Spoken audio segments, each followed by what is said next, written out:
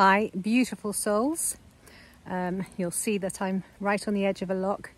This is Loch TV, and I'm in the Highlands of Scotland at the moment, having a little recce, looking for wild swimming spots. I think I found my new swimming spot, which is exciting, on this beautiful loch, or at least maybe one of my new swim spots.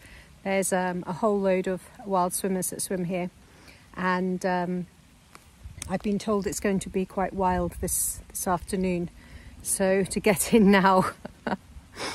So today I thought I'd just share a little light on adventures, and just to keep on with that topic. Yes, topic is a better word, because it's so fun to explore, and it's so fun to push ourselves out of our comfort zones and to experience new places. And as you can see right now, it's raining, but even rain is a blessing. This morning I woke up with this enormous rainbow just encompassing where I was staying, in a place called Connell, and the rainbow was like a complete circle.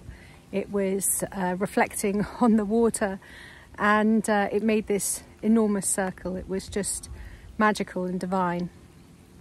And then I got up and I have been exploring and walking around and looking at the water, seeing how clear it is, and talking to trees, and just getting very acquainted with the environment, introducing myself to the nature. You know, I feel that this is something that we do so much with humans. Like when we meet a person, we go, "Oh, hello, my name is so-and-so, blah, blah, blah," which I just did with one of the wild swimmers now. But how often do people actually do this with nature? How often do people actually go up to a tree and say, "Hi tree, you're looking so beautiful," like this magical tree that I'm standing beneath, and just say, you know, you're so beautiful, and look at your roots, you're just such a gorgeous tree. My name's ZsaZsa, and I'd just like to introduce myself. And when you introduce yourself to trees, trees remember. Trees are wisdom keepers. They take note of when you have come into their space and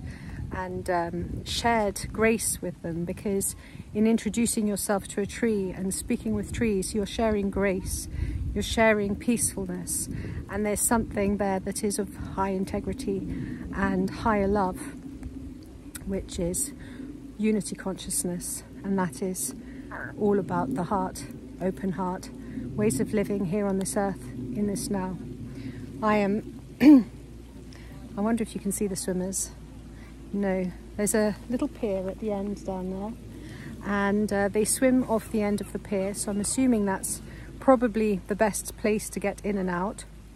And that's what I'm going to do. I'm going to go up to the car, drive it down here. I didn't know you could actually drive down here, because, you know, there's a lot of places where there are passing places. You mustn't park in a passing place, and there's an art exhibition of open houses going on at the moment, so I'm planning to go and see some nice art as well, and just get myself acquainted with this area in a graceful way, with graciousness and reverence for all life in this beautiful environment, including the rain, which, even though is quite abundant right now, it's a blessing. You feel the rain and it's so soft. You wash your hands up here and the water's so soft.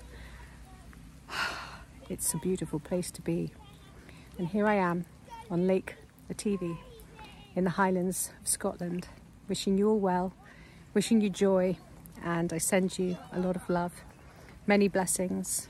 Peace. Like, subscribe and share if you feel called to do so. My name is ZsaZsa.